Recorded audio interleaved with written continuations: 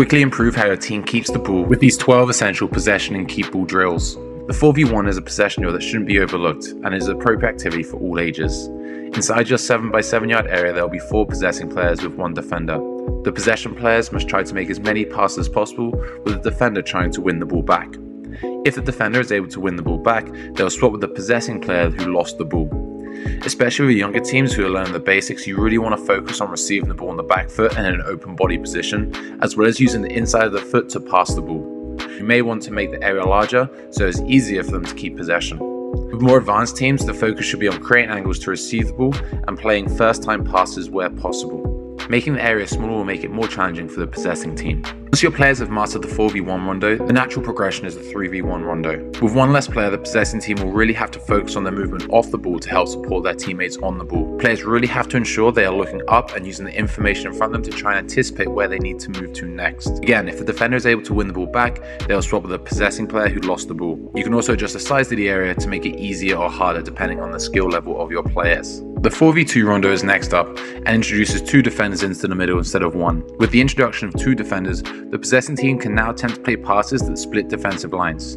This is great for teams who want to keep the ball under pressure and look to quickly play forward when there is space in behind the defenders. For every 5 passes the possessing team makes, they will get 1 point.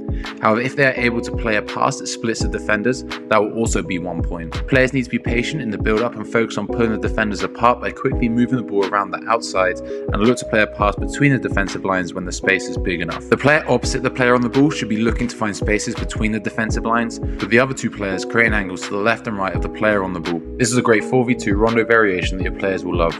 Create 2 10x10 yard areas with 4 goals and 2 teams of 6. 2 players from each team will go into the opposite team's square to create 2 4v2s. The possessing team in each area must keep the ball away from the defenders, with 3 passes equaling 1 point.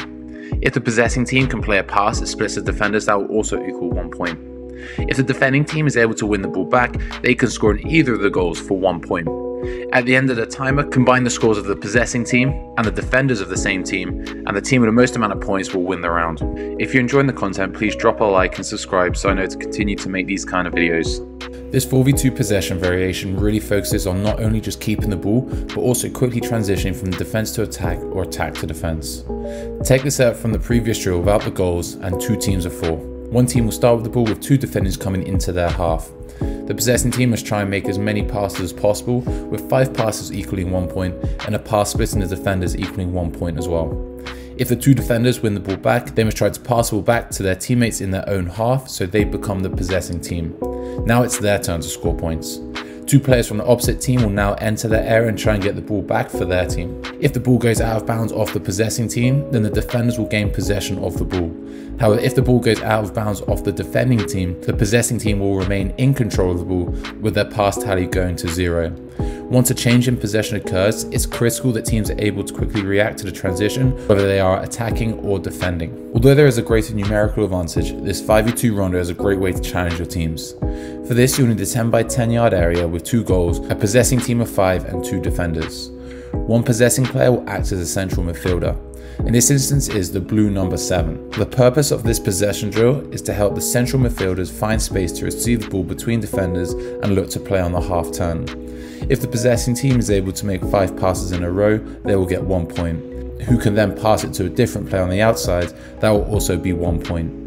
If the defenders are able to win the ball back, they can score in the goals for 1 point, or they can get a point if the ball goes out of bounds off the possessing team. If the ball goes out of bounds off the defending team, the attacking team will remain in possession of the ball, however their pass tally will reset to 0. The team with the most amount of points at the end of the round will be the winner. If your players are struggling to keep possession of the ball as the pressure increases, this is a fantastic possession game that will increase pressure as the players gain success. Divide your 15x20 yard area in half with 2 teams of 4 in each half. One team will have the ball with 1 defender from the opposite side going in to try and win the ball back. Once the possessing team is able to make 3 passes, they will gain 1 point. However, another defender will then be able to enter the area. This will now create a 4v2. This will continue until all the defenders are in the area. If all the defenders are in the area, then each pass will count as 1 point.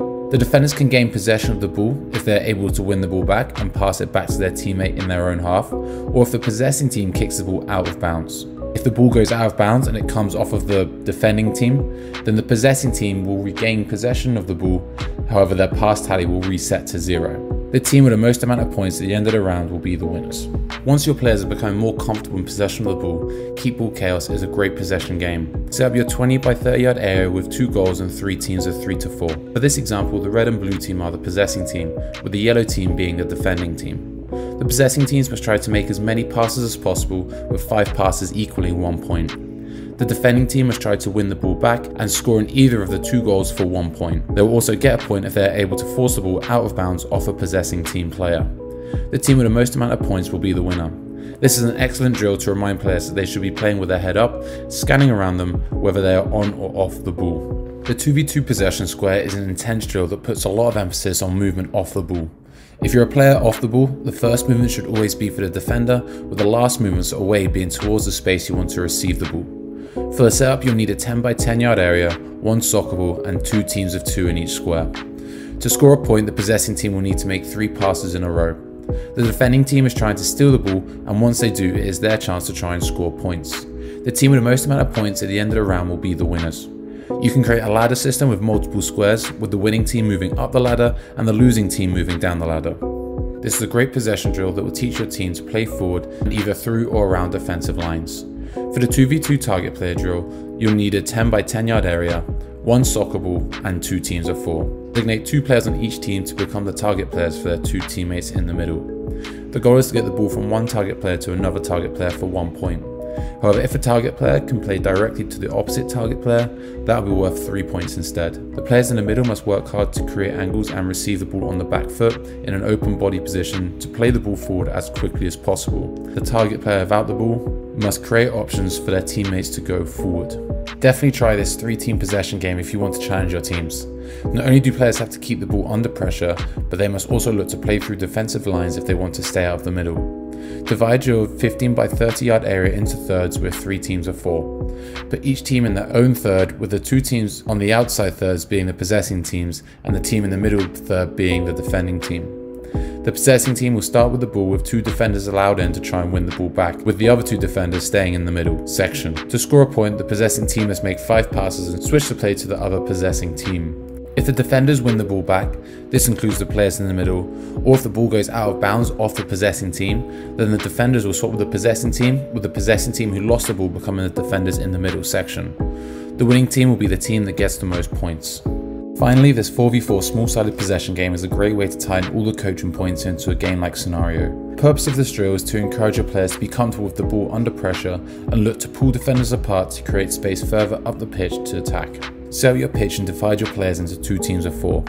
If a team is able to make 5 passes in their own half and score a goal, the goal will be worth 3 points instead of 1. While the possessing team is in their own area, only 2 defenders can enter the half to try and win the ball back. The team with the most amount of points at the end of the game will be the winner. Now make your possession count and score more goals from wide areas with these 10 crossing and finishing drills. Like, subscribe, peace.